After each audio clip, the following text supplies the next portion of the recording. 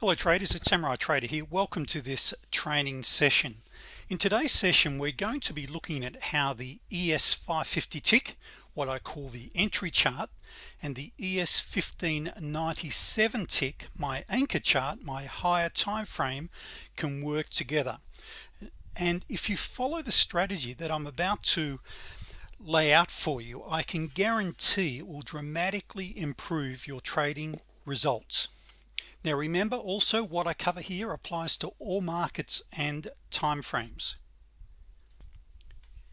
Now for my members, you'll actually see me moving forward, marking these up on my charts the following way.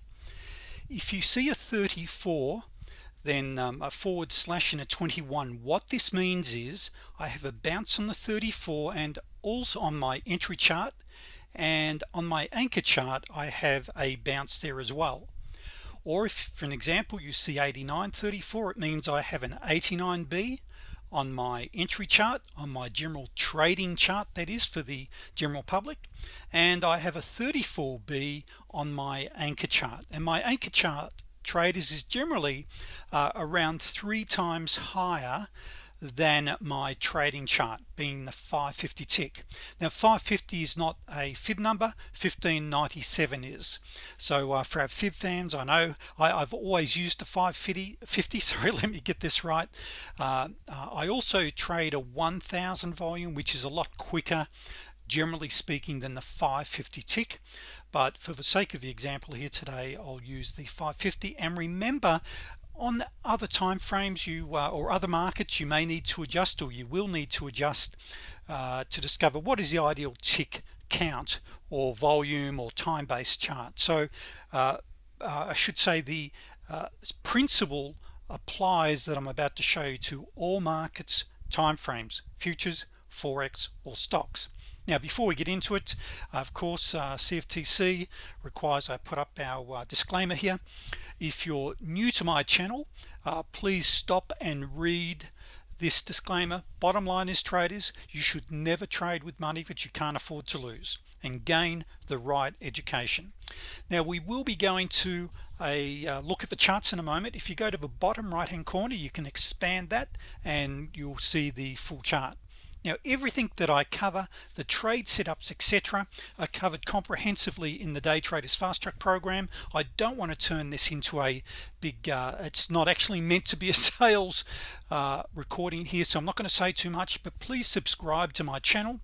If you don't have my ebook, please go to my website. I'll also answer any questions. So if you'd like to find out more about my trading style and what I do, I'm happy to have a 20-minute Skype call with you. If trading has not been good to you in the past, well, actually I'm jumping ahead one slide, but go to my website, discover more about what I do.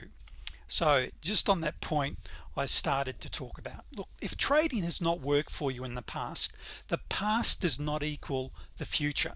You have the power to change your direction, where you now head.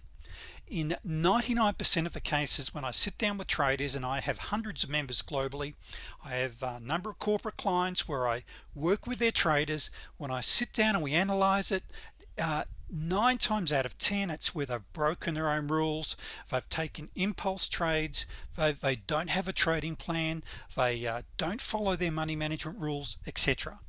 Treat your past as a learning experience. You can change your future. If it is to be, it is up to me. You can do this. Now most of you are aware I'm a great Tony Robbins fan, and as Tony says, the path to success is to take massive determined action. The beautiful thing about learning how to trade, traders, is you don't have to, at least nowadays, put up real cash until you master the setups in simulation. So as you know, I always recommend you master at least 100 trades on the simulator before you move to real cash. Now when I say master 100 trades on the simulator, I'm not talking about having 100 winning trades in a row. I'm talking about executing 100 trades where you followed the rules. That is very, very important before you go live. Now just before we go to the charts, know thy personality. Now remember, traders, not all markets are exactly the same. If you look at CL, the black gold, Oil is totally different than the ES and the NQ and the Forex markets. If you look at the British pound, is totally different to the Aussie dollar. So every market has its own personality, and I recommend, until you're consistently profitable, focus on one market, become a specialist, get to know its personality. Now let's now go and have a look at some charts, and let's get stuck into this strategy. I hope you've got a pad and notebook handy, because I'm going to give you some tips that will change your trading career if you follow these. Now first of all, I'm the greatest preacher when it comes to keeping things simple. Now I have my indicators down the bottom. 99% of the time, traders, when I'm trading, I only need my EMAs that I have here on the top of the chart. I rarely even refer to these tools down the bottom. Now that's what they are, by the way. They're what I call tools.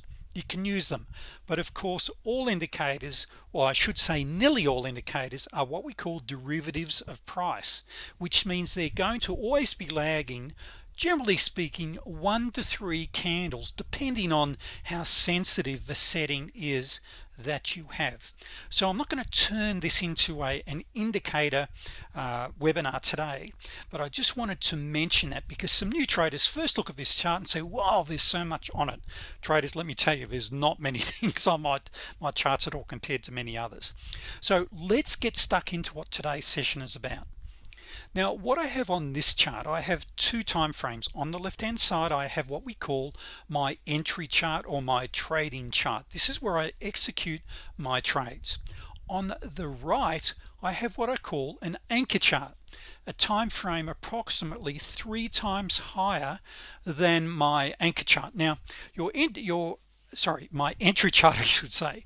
Now the anchor chart can be 5 times higher, it can be 2 times higher, whatever suits you. Now for the experienced traders watching this, what I would say is say to yourself as you watch this, what can I learn from this and apply to my own trading? If you're already doing something that's absolutely brilliant, keep doing it. Just look at how this may enhance. So this also, because there are a number of steps, if you're trading one time frame in one market, it makes it easier. So here's what we're looking for. We're looking for EMA bounces on both our entry chart and on our anchor chart.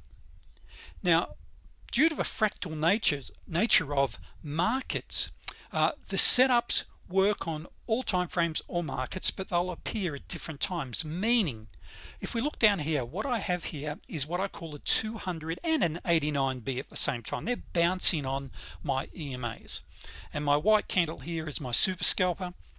But what we can see here is the 89B. I have an 89B, and let me just show you here.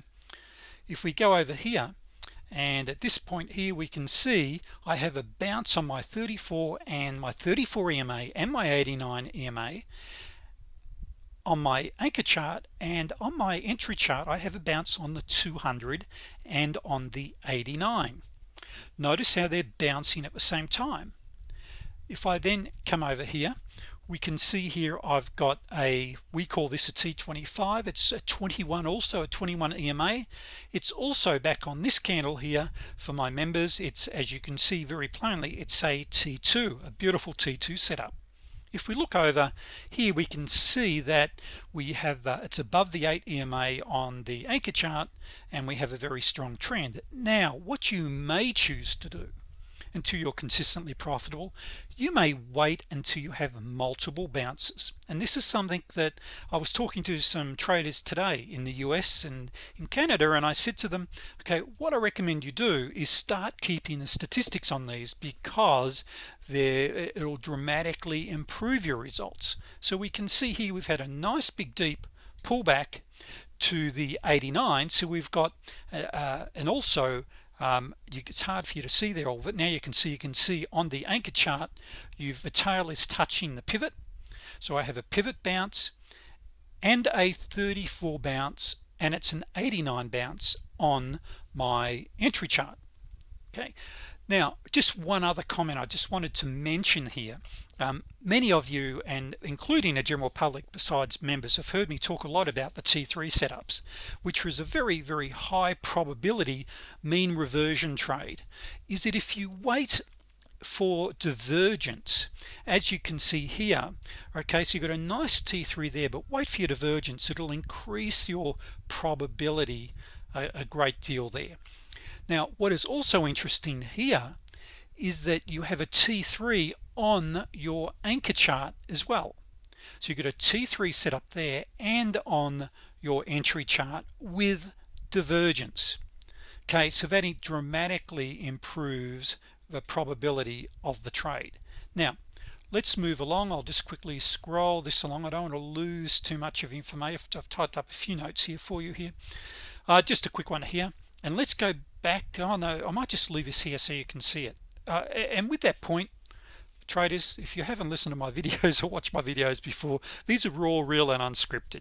Okay, I don't edit them. I don't have a script, so if I jump around a little bit, please excuse me. What I wanted to mention, I would generally have this fully expanded, and I have the anchor chart on my screen above this one. So if you're trading with limited amount of screens, you can do this. If you would like to have the full screen, as I generally like to have, you may choose to have your anchor chart on a screen next door or above. It just makes it to me a little more easy to see, but I'll keep it open here so I can record so you can see what I'm talking about.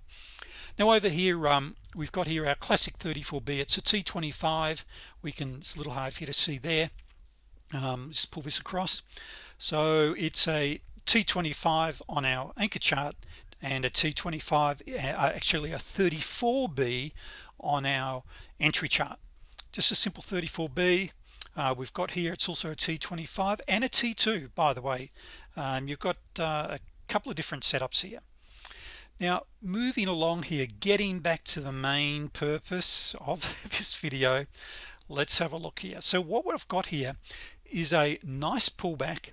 This, if I remember correctly, was a little news announcements here. We had a pullback. So I've got an 89B on my entry chart, and over here, let me just pull this back so you can see it a little better. Okay, so here we are here on our anchor chart, and here we are. So I've got an 89B on the entry chart and a 34B on the anchor chart.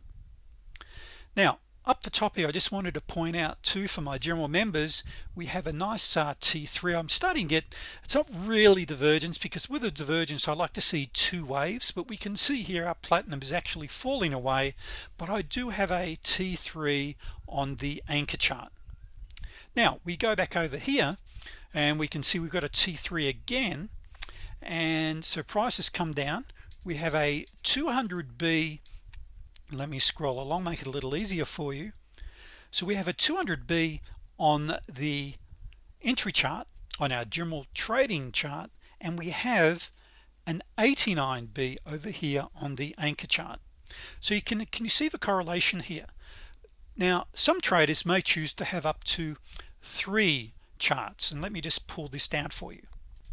So what I've got here is the screen above, and we can see here the screen. This is my 1597 tick chart on the anchor, and I have a time frame nearly 3 times higher again of that, which is an even higher time frame, which is a 4181 tick bar. So it's a 4181 bar, which is a fib number, of course. Now personally, I don't generally refer to the, or I haven't been really actively referring to the anchor charts, let alone 3. However, I will say, if you're a patient trader, look for bounces on the 3.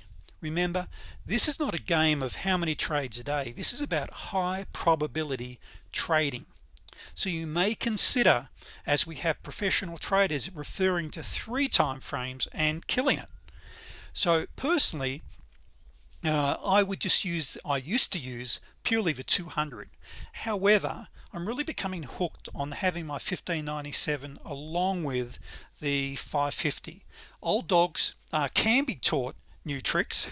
I've been trading for 24 years, but sometimes it takes an old dog longer to learn or to get it through. But hey, there may be a better way. Now what my setups are exactly the same. All I'm looking at here by using the anchor chart is an added confirmation that the trend on the higher time frame and the candles on my anchor chart are confirming the push. Now most of you are aware I'm what I call a momentum trader. I'm a scalper. I'm in for 4 to 6 ticks and I'm out. That is my style. You may choose to stay in longer, and how you stay in longer on these trades is to take as many trades after a T20, because remember, a T20 generally signifies a new trend. So I'm a scalper. The way I look at it: get in, get out, get paid. That's my strategy.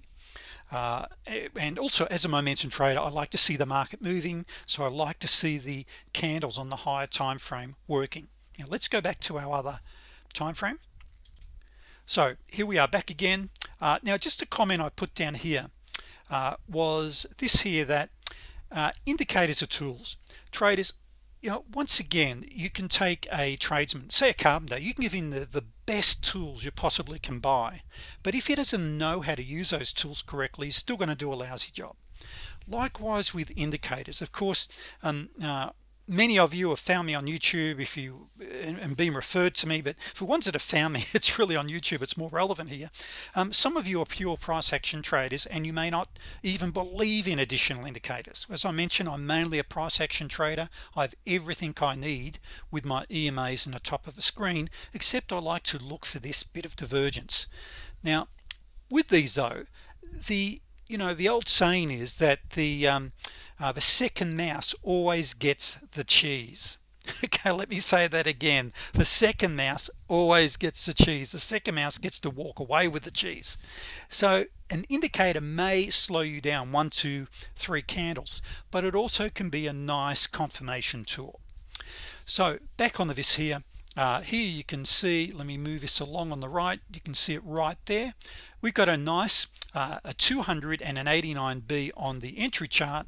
It's a 34B on the anchor chart. Can you now see that now? What we also have here is a really nice T3. Remember, we're waiting for a close below the trigger line here, as we've got it here. But what have we also got? We've got a T3 on the higher time frame on the anchor chart. So we're about to finish this video here. Let me just quickly show you this here. Okay, so I've got a nice, really nice T3 here. On the entry on my trading chart, I've even got divergence, which really sweetens it up. So I've got a great mean reversion trade, and always remember, traders, and this is for members, I love a T20 when it's off a really good T3. Why is that? Well, a really good T3, it's like it's an overextended elastic band or rubber band, if you like. It always sling back or fling back the other way. It's a slingshot sort of, so you can see it flicks right back.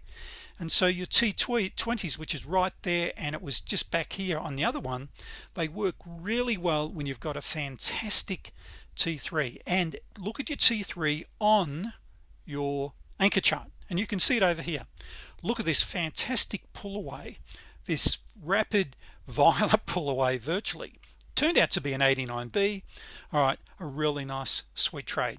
200B bounce here for our standard trading. You end up then with virtually a T7. Now I love the T7s. Now I've mentioned this in the members area a number of times. When you get your T7s, they're very accurate, or they're a great trade off a 200B, which is what you've got there. And I just wanted to mention here, if it looks like a duck, quacks like a duck, walks like a duck, it is a duck, meaning that here you can see that this double bottom is out by 1 tick. Okay, so that still qualifies in my opinion. I'll still use that. So traders, let me now wrap this up. We've been going for almost 20 minutes. So let me just summarize this. The way the markets work is that the setups work, the day trading fast track programs work, the day traders fast track program setups work on all time frames and all markets. When you have multiple setups on different time frames, it's really weighing the odds. It's giving you the house edge, and in the end, as traders, what we're after is the edge in the market. Looking for multiple bounces or multiple setups in the same market direction on multiple markets or time frames is really giving you that edge, and that's what you want as a trader. So traders, thank you for watching this recording. If you haven't subscribed to my channel, please do. And members that are watching this, I'm going to be doing a rundown on the Euro Stoxx 50 probably over the weekend. Now it's Friday the 7th of the 10th 2016. Now just a very quick glimpse, and for those general public that are interested in trading the European markets, Euro Stoxx 50 has an incredible turnover, generally speaking around 1.2 million contracts a day also, so big turnover. It works out to be somewhere around $11.50 $12, depends on the dollar US per point per tick. And I really like trading the 133 tick. However, things have been a little slow on the market, and you could trade the 89 tick, a nice fib number. You could trade that every day in virtually every market condition, and I'm even considering dropping from the 133 down to the 189 for my own trading, just to give me a few more trades as a scalper. Now on that point, for those listening or those that are not members and perhaps won't get to see my Euro Stoxx 50 members only recording, so I'll use an 89 tick for my entry chart, and I'll use a 233 tick as my anchor chart. So both fib numbers about 3 times higher. So let me say that again, is an 89 and a 233 for my anchor chart. So hopefully this is helpful. So traders, subscribe to my channel. Please go to my website. Any questions, go to my website, and also happy to have a 20-minute complimentary chat with you. And remembering, of course, traders, our trading room is getting closer, so very soon you'll be able to join our live trading room for both the London session we're working on and the New York session. We'll be running 2 rooms. Thank you, traders.